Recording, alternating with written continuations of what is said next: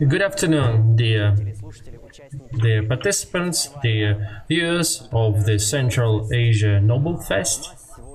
Today, we're going to have an interactive discussion on the very vital topic, development of human capital, and deliberately it sounds like how can we improve human capital in Central Asia. The format, it won't be any reports. It will be more like a Q&A session or live discussion, and a huge call for those who watch us. There is a window in your browser to ask a question, and you are free to ask any questions you want. I would like to introduce, in the offline and online format, several prominent experts in the field of human capital development. In particular, they represent various aspects of this issue. Let me introduce a speaker, Mr. Shigeo Katsu, the president of Nazarbayev University. Let me introduce Mr. Serik Irsaliev, president of Astana International University. Let me introduce Mr. Sayasat Nurbek, who is CEO of BTS Education, and who also a project lead for Atlas of New Profession Kazakhstan project, and Elmira Obry, Deputy Chief Executive Officer, Bureau of Continuing Professional Development, Astana International Financial Center. All right, everyone has been introduced. I am Tuganov, and I'm today's your moderator. I would like now to ask a question to all of the participants, to our speakers, and then we could go one by one to enlighten the issue. It's been heavily affected, and I think it's revealed some problematic areas. I mean, the pandemic, the COVID-19, and we're still in the middle of it, and we're still not aware whether the second wave is there. And in fact, there is no ready recipe how will the state and the business act in such realm. Please share your thoughts on what you personally and your organization faced. What sort of questions has it been revealed? How does your spectrum of services being changed? Have you revisited radically your agenda, and what has appeared in your agenda, what hasn't ever been introduced before? Who can start? Who can be the first? Who can be the champion? Probably it's worth starting with universities. Nazarbayev University. Okay, thank you very much. I'm very glad to be part of the panel today. Thank you very much for inviting me. I unfortunately, just when you started to speak, I think somehow the translation went off. I think I understood what you asked, and that is how we are coping as a university with the COVID-19 fallout, and how we are adjusting it to it and adapting. Am I correct with this question? I guess so. Yes. So of course, COVID-19 was in many ways at the beginning akin to a black swan event for everybody.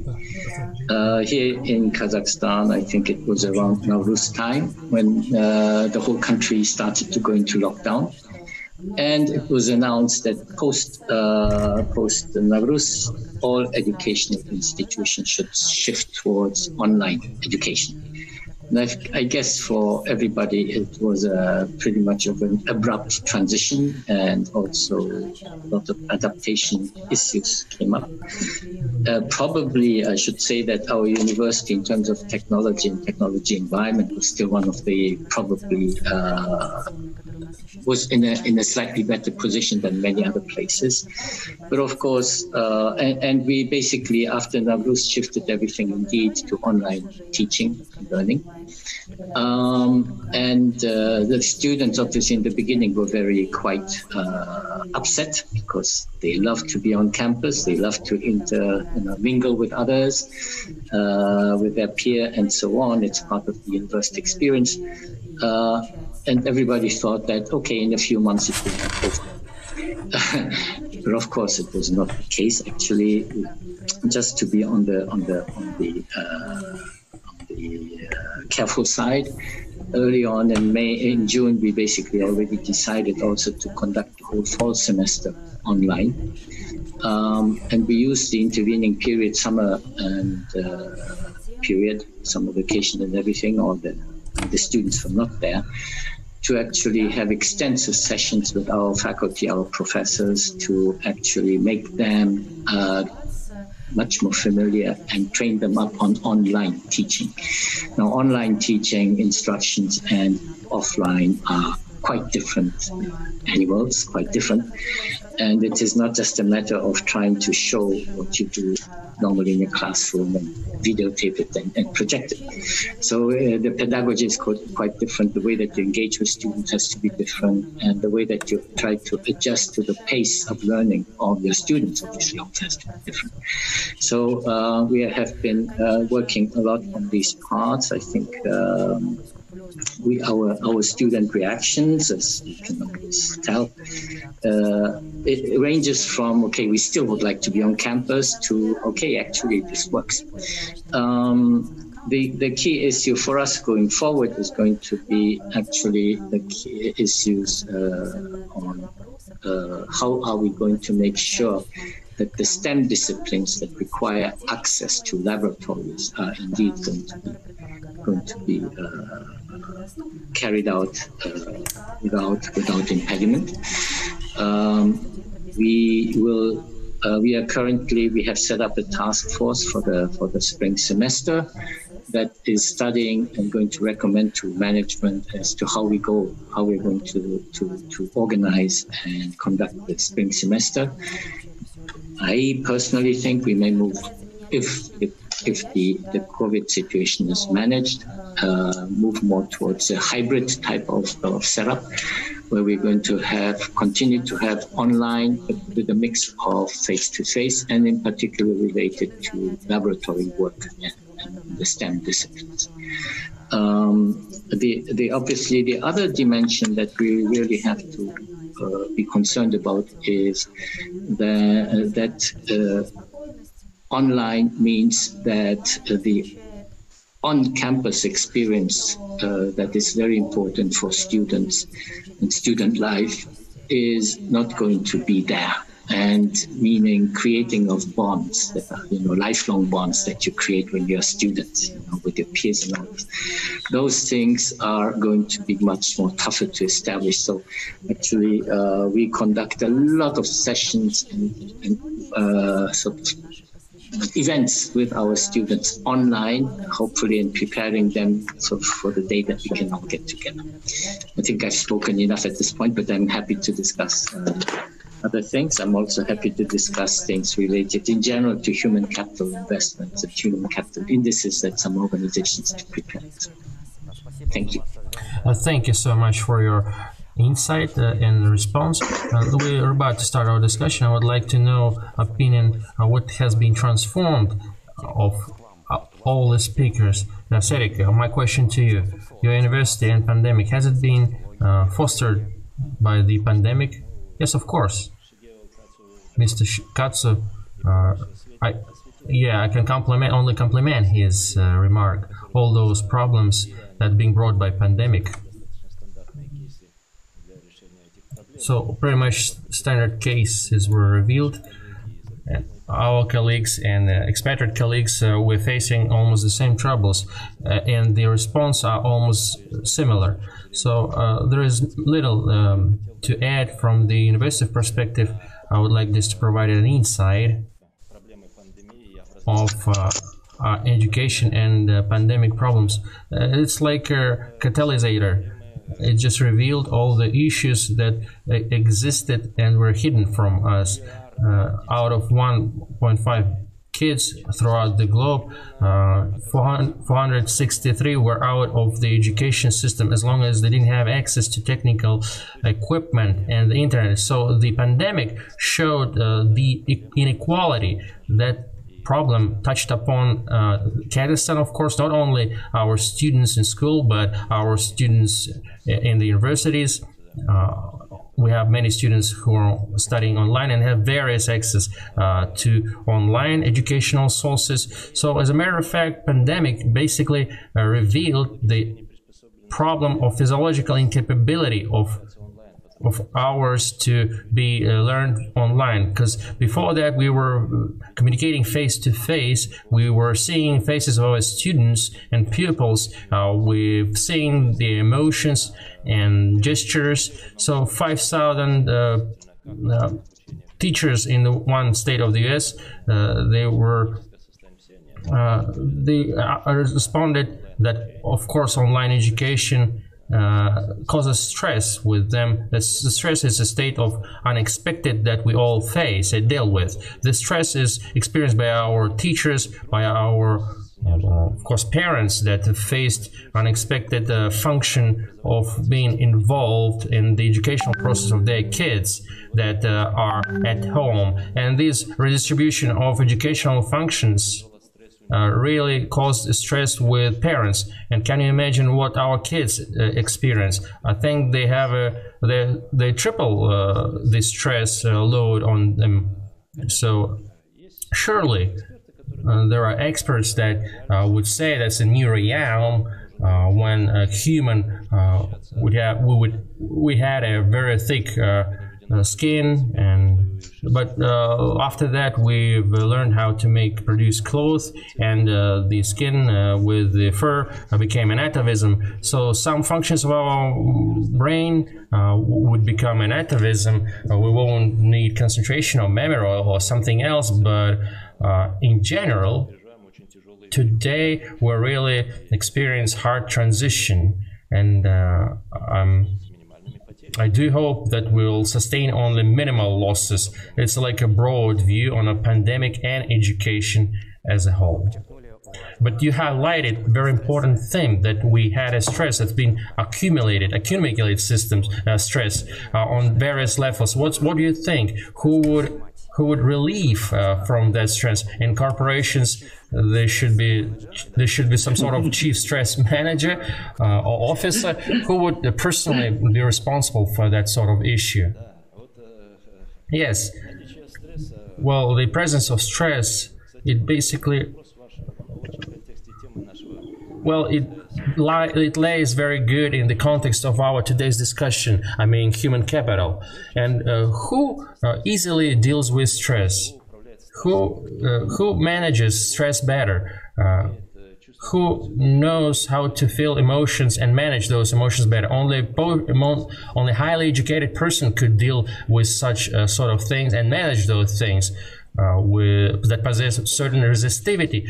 But how high is this human capital in the capital? That's a very separate topic that I think we will touch upon later on. Let me respond on that. The stress is managed, it could be addressed with a person who can manage that person. Very often it's a well-educated person. Let me just add something on this particular topic. Вот я бы еще чуть вкратце сгустил на самом деле, потому что, к сожалению, пандемия, Серик Асаевич абсолютно прав, она вот подсветила, подчеркнула те большие комплексные инфраструктурные проблемы, не только инфраструктурные, но и там с уровнем цифрового развития, уровнем цифровой грамотности, готовностью школьных систем образования в такой встряске, в шоку большом. Я бы хотел буквально 2-3 там привести фактологии с очень хорошего, большого исследования Всемирного банка. Она так называется «Шок Education», да, то есть шок для образовательной системы глобальной.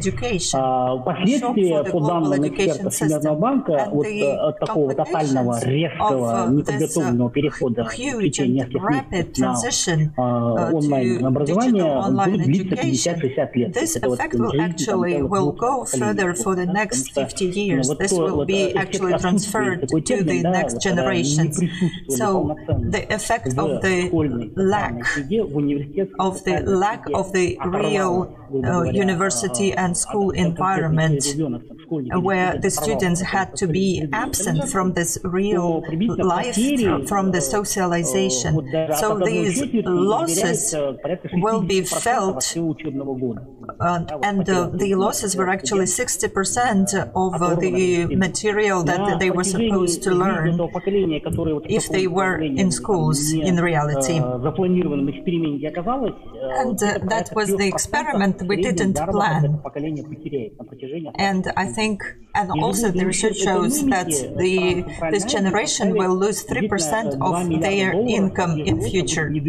And every year, economies of our countries will lose $2 billion because we had such a stress in the school systems. And also, according to the World Bank, about 7 million students will drop out from schools and will not go further to the universities because this was an unprepared transition to online education. And I was afraid of that, and that actually happened.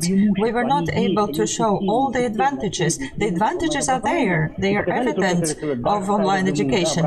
But we showed just the dark side of the moon.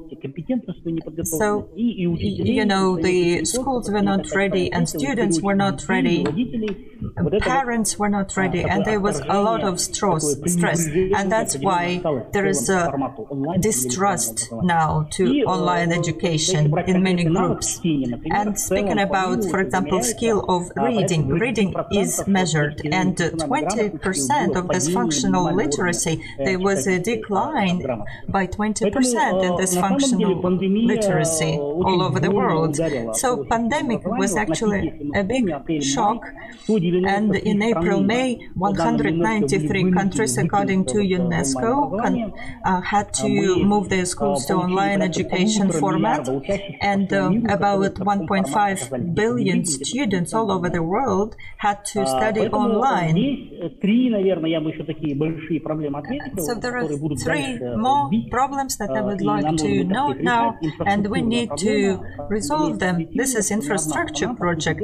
Not a single country was ready with all the infrastructure, with ICT infrastructure and of the infrastructure of delivering the knowledge, and that was not ready. The only exception, I think, was China, because just within very short time moved 180 million of its school students moved to online education, and that was a lot of effort done by the administrative system.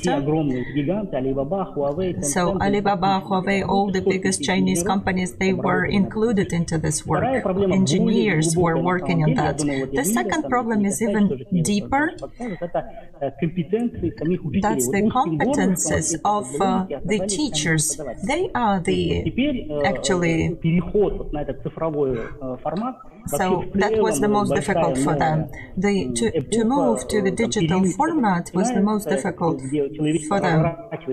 So actually the mankind is now moving to the digital model, and they face the teachers all over the world, not only in Kazakhstan, face them with three demands, very strict demands. First is the digital literacy.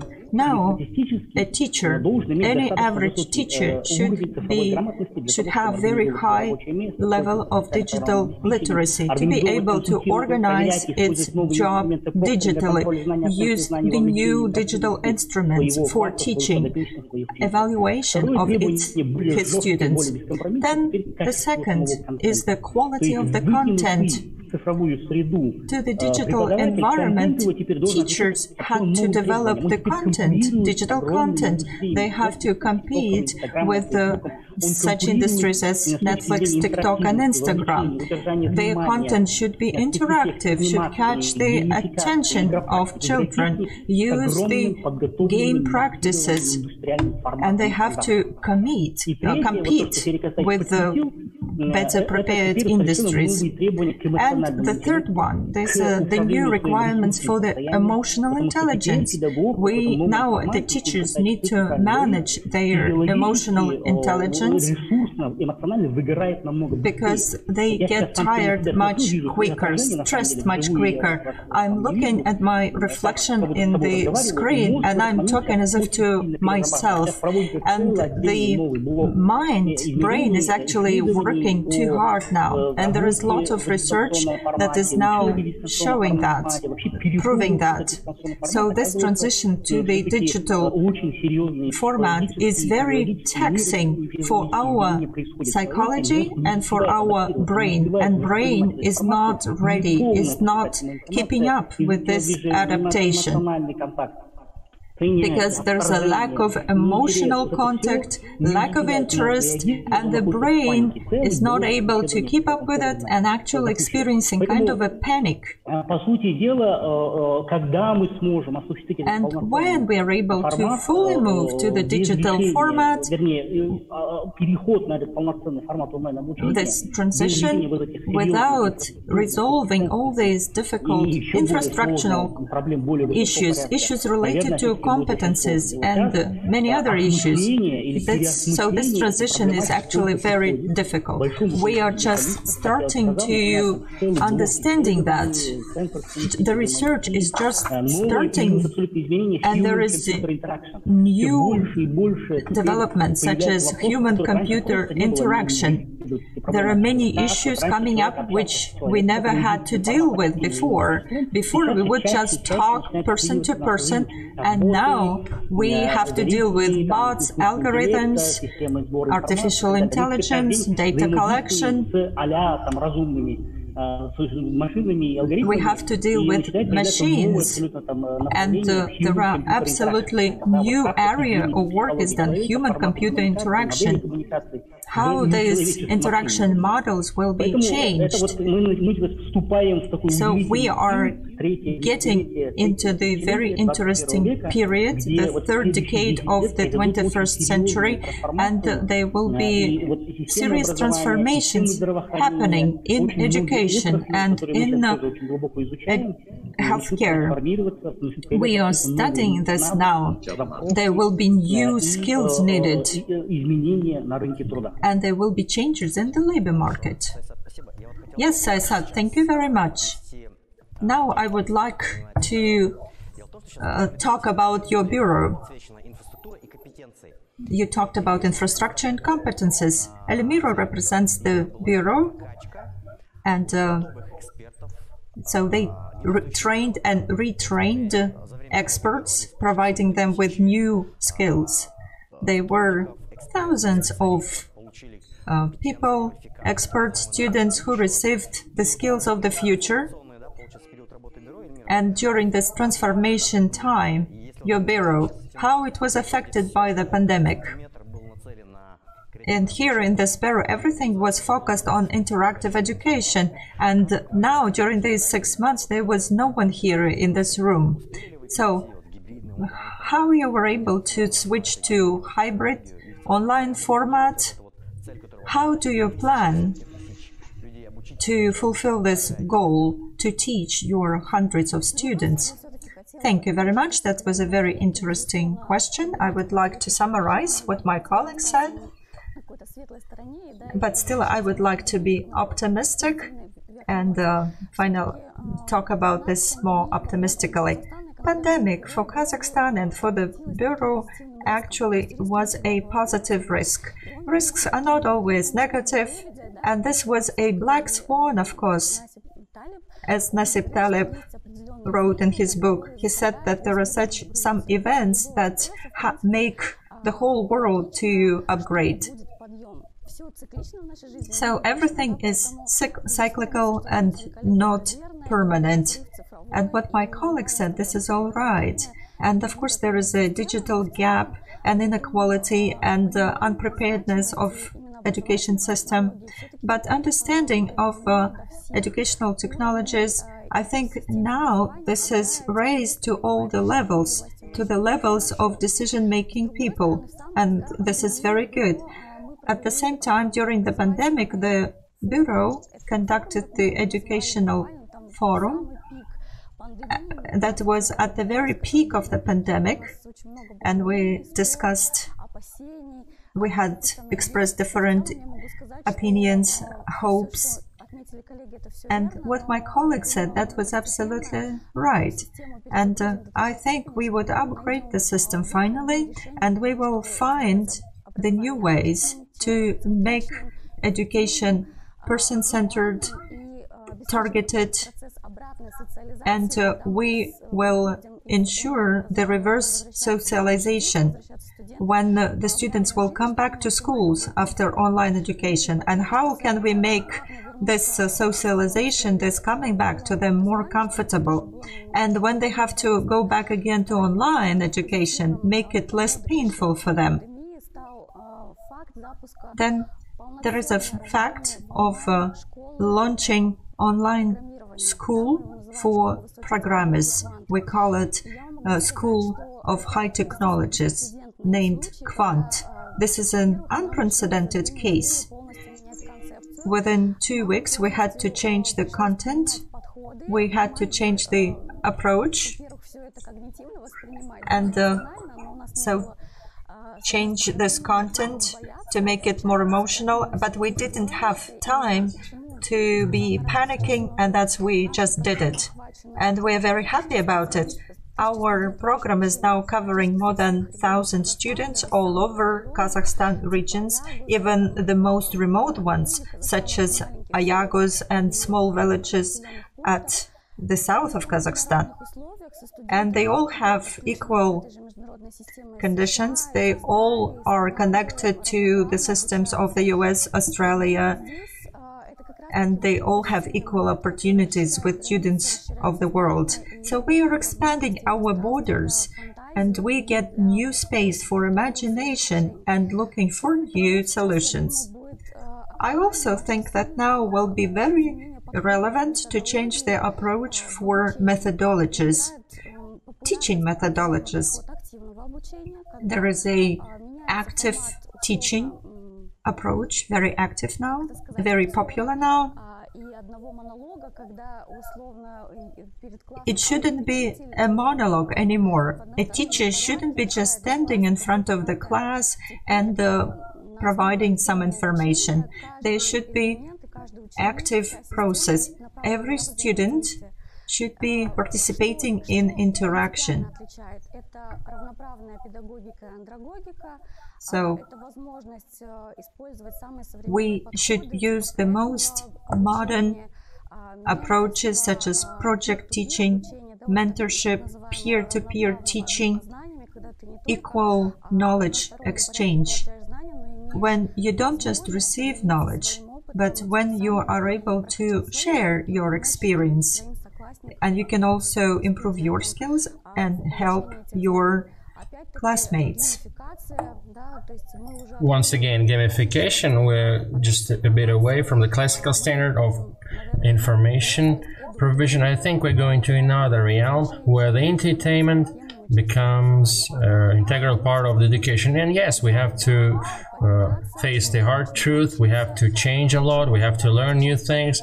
A lot of information shall be put through us, but I think we shouldn't be worried and question if it's the person or a machine. I think we will find this fragile balance where digitalization of process will make us more anthropocentric, more creative, and will be, while we were looking for the approaches in the sphere of education, I would like to highlight those things.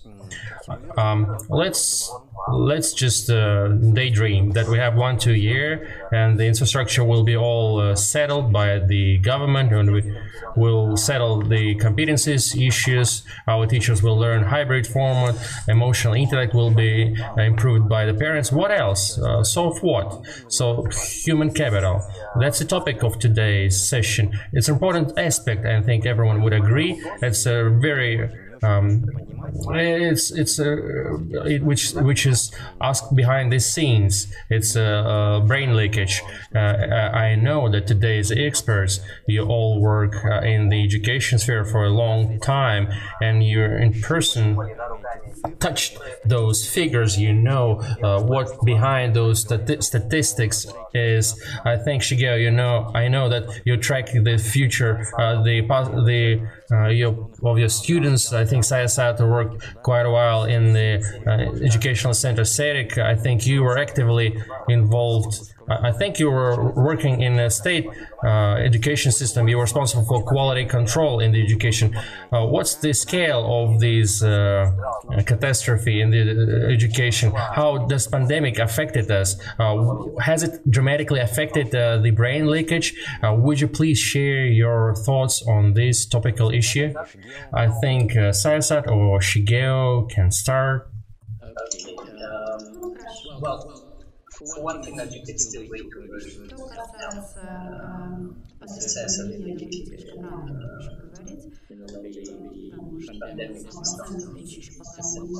is only now starting to play out in terms of, for the first time, it's only now that we start to get some baselines in terms of the pre-COVID versus post-COVID or current COVID period in terms of education, health, and other outcomes.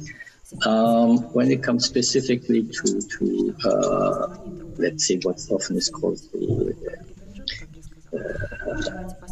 the brain drain of young people here who leave. For one thing, I mean, logistically, international flights were closed for a long time. So we see many of the students, not just our own, but also students throughout the country who otherwise would have gone abroad. At least this year, they're actually studying here in Kazakhstan. The question is, how are we all going to be able to keep them here rather than them leaving at the first opportunity that borders are open, flights are available, and so on and so on. So that sort of is maybe the immediate challenge, and as Sayasat and others have indicated, we really have to embrace technology. We have to embrace digital environment that we are, part of increasingly, and make it as interesting to our students as possible. Now, a different dimension is obviously our graduates. Now, graduates, whether they leave the country or not. Now, in our case, and I can mostly only speak for Nazarbayev University, about between 1/3 to 40%, so continue graduate studies. And a good number of them go to, fortunately admitted in top international universities. So they are, what you would, maybe many people would wonder whether they will come back or not. But of course, what we want is, especially as a research-oriented university, we always feel that it is good to experience what other universities do.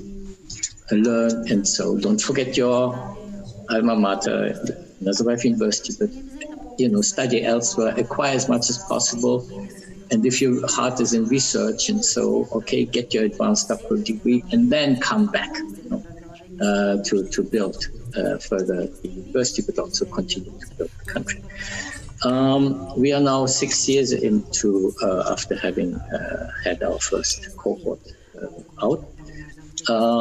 And so we start to see some of our doctoral students who are now graduating, and they have indeed started to show a lot of interest in coming back, which is very good.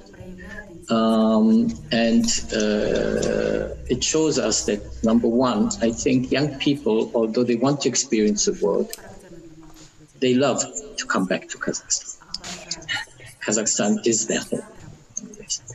And we have to all make sure that the environment is going to be as conducive as possible. In our case, it means we want to create an environment, we are building it, where those who get their advanced degrees abroad come back and feel that they can do research, feel that they can, engage with their peer groups, and so can do advanced research, and share their experience back with the younger students here. And an important tool that we therefore also have introduced a few years ago is systematically a postdoc system, a postdoctoral scholar system, whereby we are opening up postdoctoral scholarships to in many ways to the Kazakhstani diaspora studying abroad. We want to bring them back, offering them the postdoc positions. Of course, we will also we are opening it also up for international postdocs. But for us, it's a way to try to get our young Kazakhstani, highly educated researchers, and so to try to get them back so that they have a foothold here. Back in research. So the experience so far is very good, so I'm actually quite optimistic in the ability to bring back the young talent. But also Kazakhstan, in order to compete for the future in terms of human capital and Kazakhstan as it transitions into very knowledge-intensive, advanced knowledge economy. With 18 million people as a total population, it's not enough. So Kazakhstan has to stay open and make itself the most attractive place here in Eurasia, or nur-sultan, Almaty, or wherever in Kazakhstan, make itself the most attractive place where international talent and international brain comes here. Okay? Because that's how we can make sure that overall as a country we can move forward.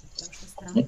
In terms of the job, those, about half, 55%, 60% go into the job market.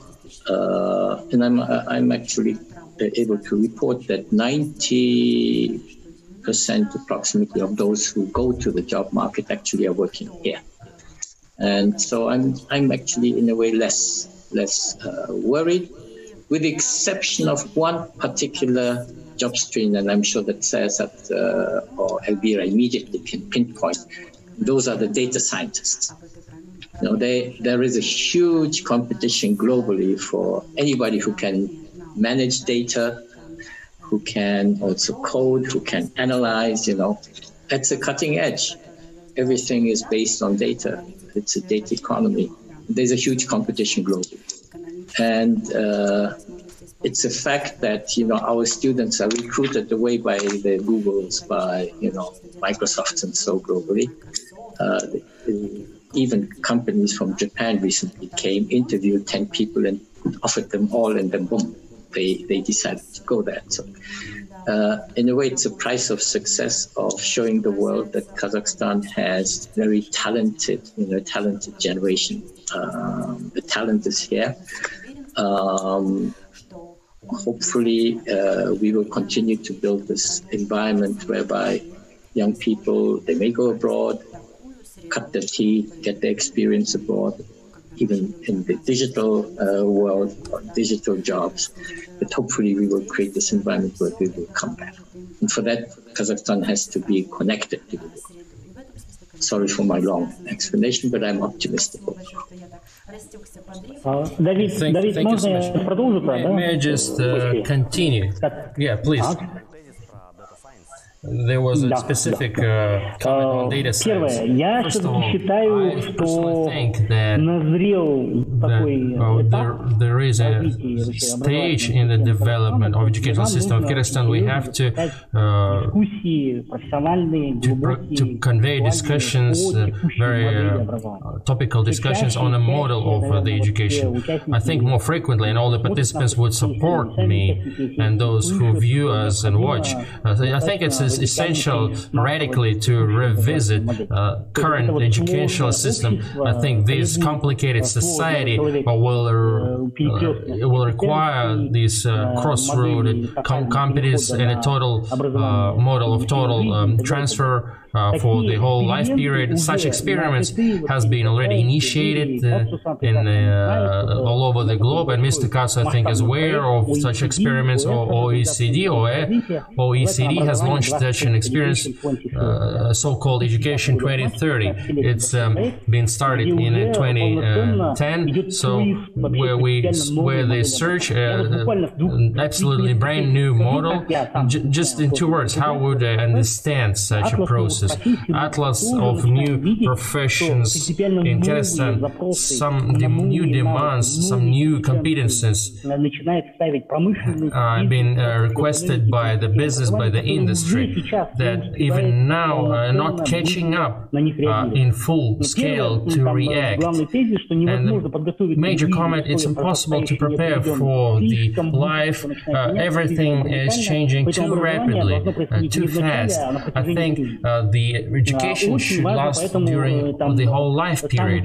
I think the student himself or herself should understand the area of his focus and be ready to study. Education is not a professional training at all. It should incorporate all life spheres, not only talking about an amount of knowledge and just fixing this amount of knowledge by receiving some marks. It should cover such vital baseline skills like financial literacy, ICT literacy, which then would be of the highest demand by the society and life. So baseline competencies and life-important skills, and that's the project. So that's why we're mentioning the method of competencies, no professional skills of, for example, digital literacy.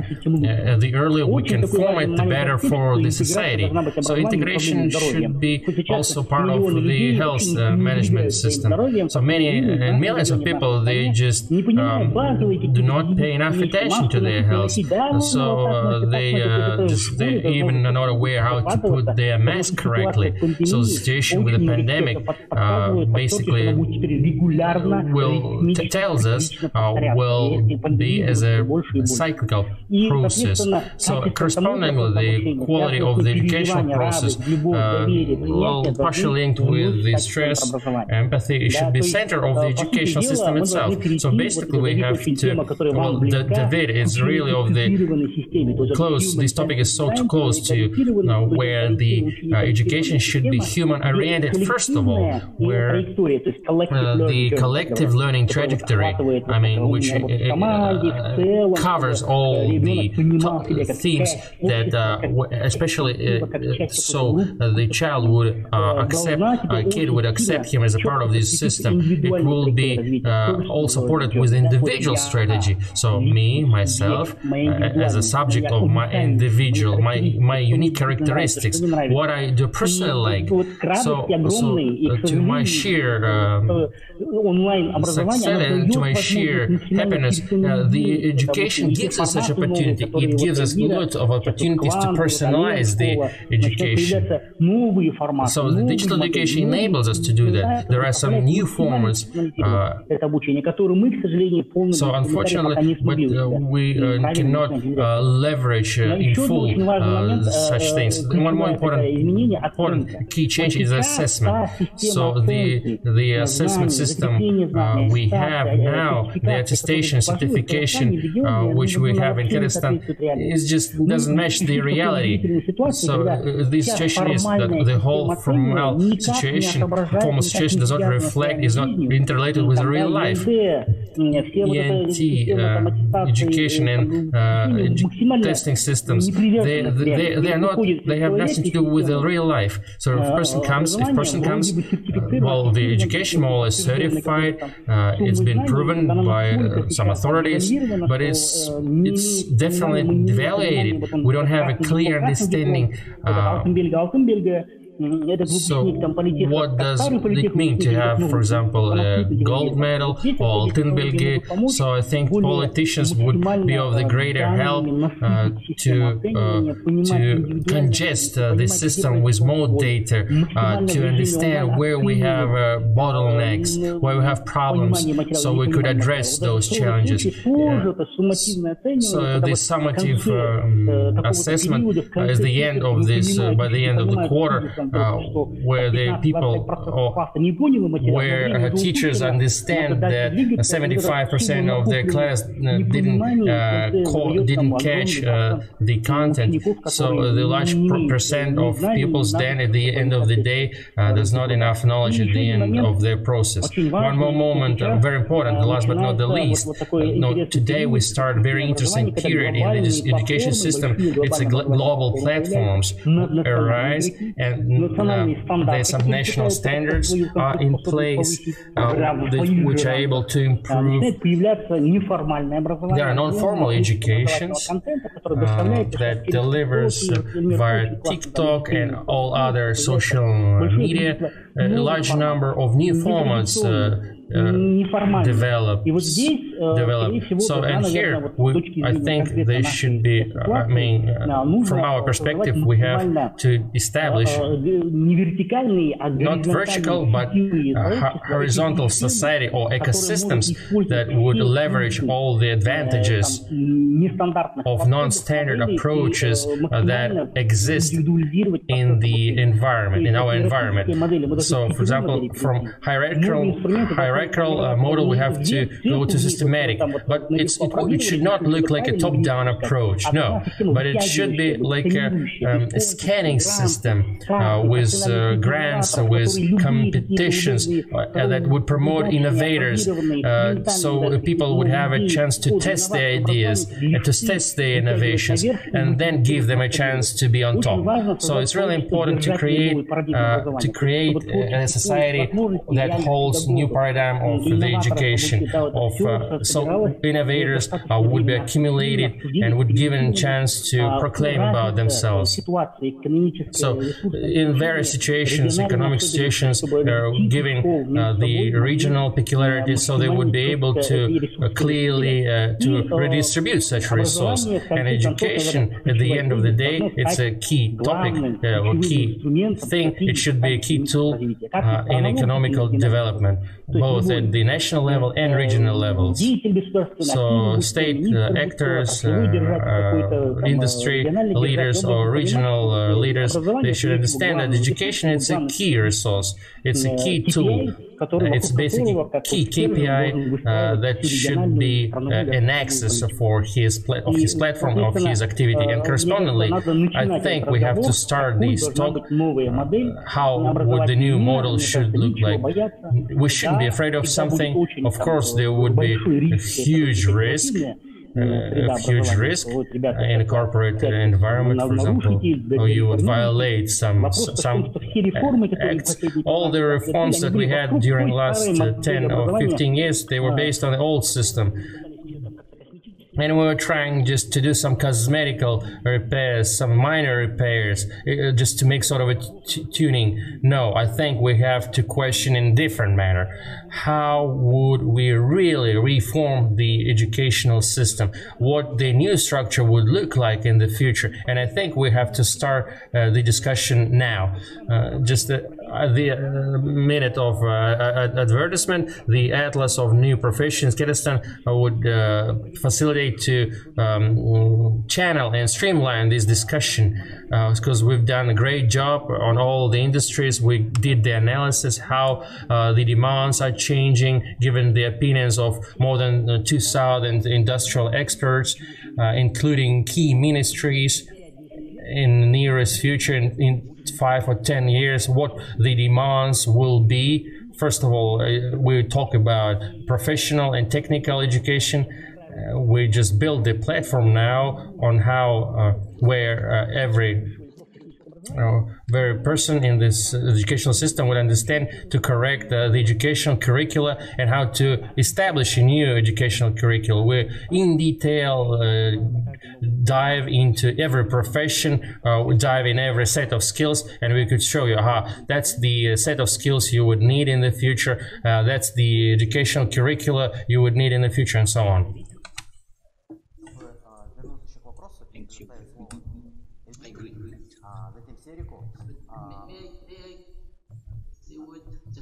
Compliment also, Sayasat. Is this okay? So can we just finish discussing this issue and then we'll get back to that systemic issues that Sayasat raised? Yeah, I think I've been an observer of Kazakhstan for quite a number of years. And one thing that I certainly always admired about Kazakhstan, in particular the education system, it's as part of the way that Kazakhstan did reforms in the 90s to the 2000s was it was not afraid to experiment. No? So it's not by happenstance that Kazakhstan introduced private participation in education, private sector. It introduced probably as the first country in the region a unified national test platforms and so on. It was the first country that has been experimenting and opening up different forms of schools or universities within a given grade, structure. So, and that has helped and has been really contributing a lot to Kazakhstan. And I think, as Sayasat said, now is the time to look forward and not be afraid of experiment. No, I think it really is important that we allow different forms of educational approaches to flourish side by side in a way, and not be afraid. And just to give you a little sense of, the pre-COVID situation, the Nazarbayev Intellectual School System, our sister organization, actually in the 2018 PISA exercise, as you know, PISA compares education outcomes, learning outcomes in math, literacy, reading, and natural sciences, and so across countries. And the niche system itself, the 20 schools of niche, on average, scored in math, they scored number 3 or 4, the global average. In natural sciences, Kazakhstan was in the top 5, or niche was in the top 5. And in reading, within the top 10. So way above actually OECD averages. Just as a proof that if you want, you can do it here. Okay? There are world-class institutions here. The not so positive side, well, the positive side also is that the niche system is now actively piloting and being part of this OECD Education 2030 blueprint and so on, and creating a much more student-centered approach to education. Now, the flip side, obviously, of it was that overall Kazakhstan's average in the PISA exercise actually dropped. And the gap with the average, global average, started to be bigger pre-COVID. And obviously now, given all the constraints that we have heard, well, the real concern is that the mainstream schools' performance is slipping. And that is going to have a huge decade-long impact for this generation in the future, because, as also Sayasat rightly said, it's going to have an impact over decades. And this is what we have to guard against. We have to really focus on how are we going to raise the quality of education from preschool, primary, elementary school, secondary school, all the way to tertiary for the mainstream. That's going to be a key challenge. And for that, we need to experiment.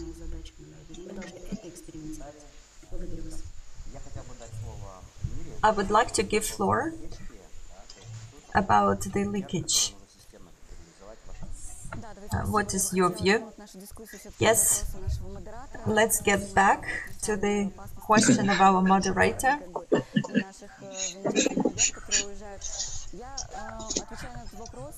So, responding to this question, I would like to give some historical notes.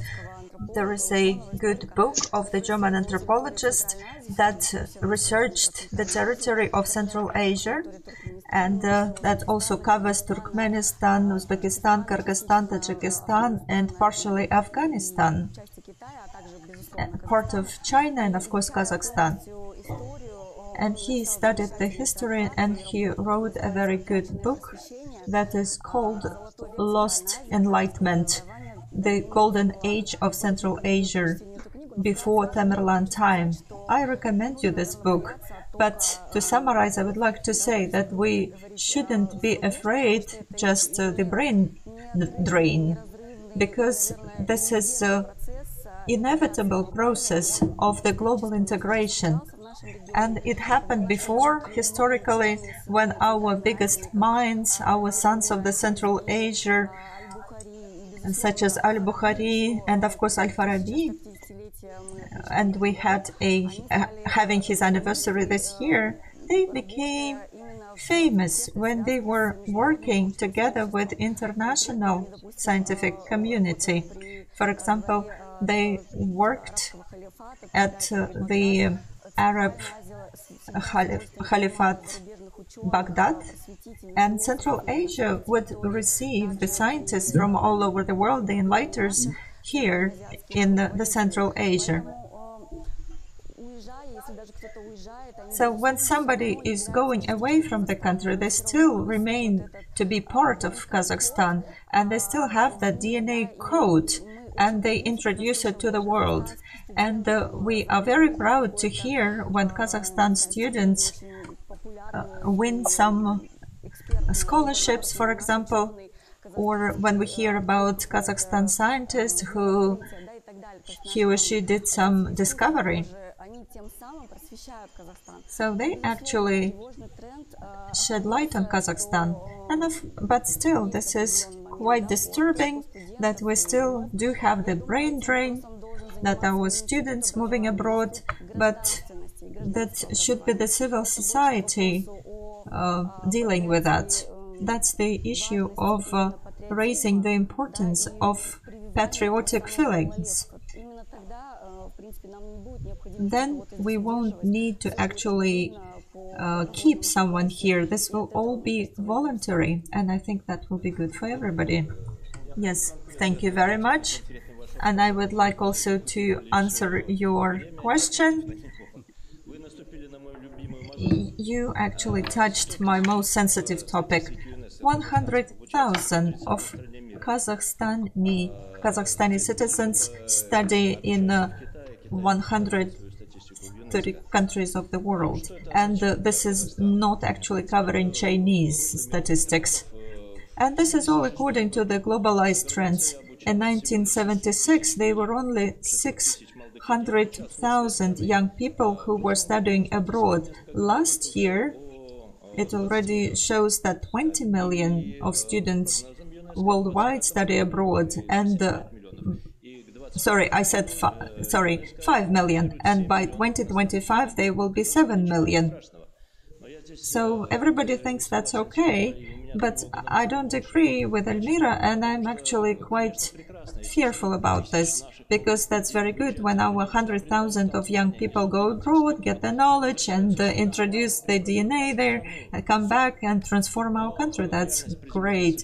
But the reality is different. All these 100,000 students divided into 3 categories.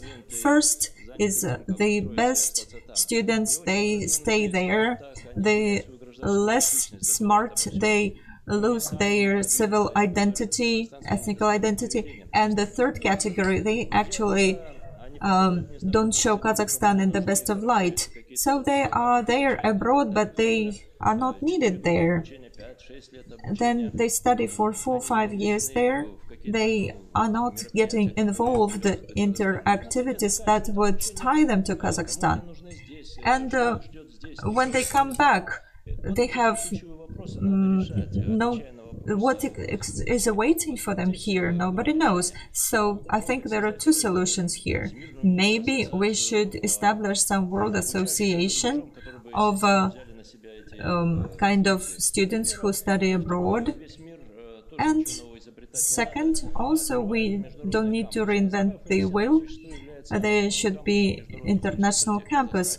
Like Nazarbayev University is the campus of international universities here in Kazakhstan. We have also such examples of Kazakhstan Turkish, Kazakhstan British universities, and the number of such campuses is growing all over the world. The government is providing opportunities for its citizens to get good education, but inside the country, and still be tied to the roots of your country. So that's the answer to the questions about the brain drain. But even if we physically keep our students from going abroad, they will still learn online in international universities, because there is the good access to digital content of international universities. So, of course, with due respect to your opinion, I see that this is a great significance, that we need to resolve this issue. But we cannot forcefully keep students here. That won't help. We need just to keep education more popular, and we should also reinforce patriotic feelings. I didn't say about forceful keeping, I just provided some recommendations of engaging students more in the country. Yes, I agree with you. We have the Association of Kazakhstan students who graduated from Britain universities. Yes, I agree with you. Okay. Well, not just the countries, but cities compete for talent. Look at Berlin, how they accelerate startups. Also look at Moscow. Moscow is actually attracting talent. And if we compare two countries, Israel is surrounded by enemies, it is in the desert, it doesn't have sources of water, but what kind of talents and expert services they have. And in Kazakhstan, we have all kinds of natural resources. It's a huge country, 9th largest, but the human capital we have issues with it, and we need to deal with it systematically, and the government should help. So how we can receive this synergy for this good effect? I am not quite agree with Shigeo. I think he mentioned only niche, NIS. No, just as an example. Just an example, yeah. But yeah, anyway. There is PIAX, I mean the other index, all indexes they published last year. I think last year we also outsiders. The 5 international studies say that we are outsiders. We are outsiders. It's a very compelling call for us. The state does many things and does a lot to develop the education system. It will take a lot of time. It's a number, dozens of pages, but it's obvious that these many is not yet enough. We're still outsiders in reading, mathematics, natural science, ICT competencies of students and adults. We shouldn't invent a wheel, but as long as Nobel laureate and many prominent economists and science have already provided us with the recipe, and we have to invest into human capital, into education as the primary measure of human capital. I think everything. I think Paul Romer, I think in 1986 has proven his theory, and he has been awarded a Nobel Prize. Let's follow the advices of our respected Nobel Prize winners. And the other thing, the education shall be the cornerstone and a daily routine and a long-term political priority of our state. The president, the head of state, the prime minister, and leaders at all levels. Every single pedagogue, teacher, and parent shall fall asleep with the idea, what did I do to education, and then be awake with the idea, what will I do? So historically, retrospective examples, I could just tell you a lot and provide with many examples where especially those countries who are on the top and the success indices. We're doing the researches with the Soros Foundation Kazakhstan. I think this study, we're also conducting study with the first president, the foundation. There is a huge correlation between, very strict correlation between the education system and achievements in the Global Competitiveness Index of the World Economic Forum. The correlation is 0.86, which is statistically important. There is a correlation of education index with the happiness index. So the happier you are, the more educated you are. The more educated, the less corrupted the society is. So far, when we are not that educated, we're not that happy, and we're not that peaceful. So we are very, very corrupted. What shall we do? Invest into education. As a follow-up question, how much shall we increase the investment?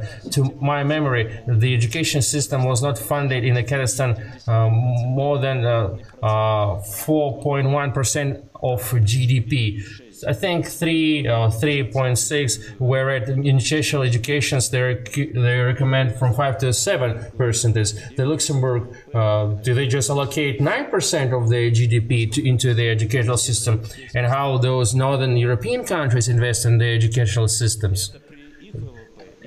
Given their GDP, if we compare their GDP and our GDP. So this chronic disease named underfinancing of our educational system is a prolonged and a very extensive effect on our economy, on our sovereignty, or if you might put independence. People basically resolve and their top priority. All the policies, Kazakhstan 2030, Kazakhstan 2050, 2050. And we have to increase the volume and allocation of investments, say twice.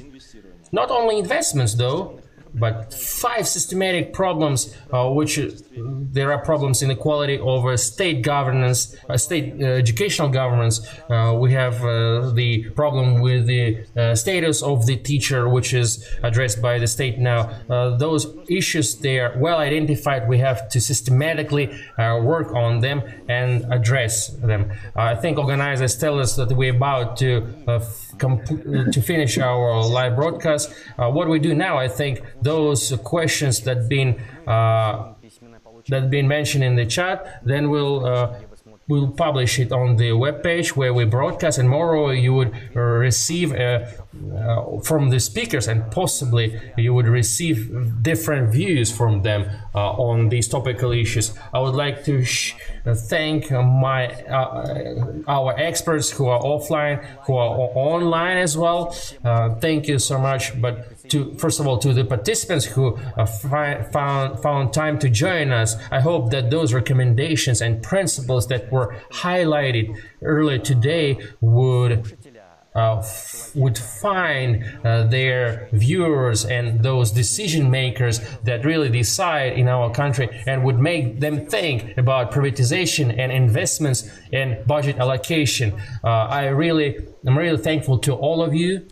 Thank you so much, dear speakers. Thank you.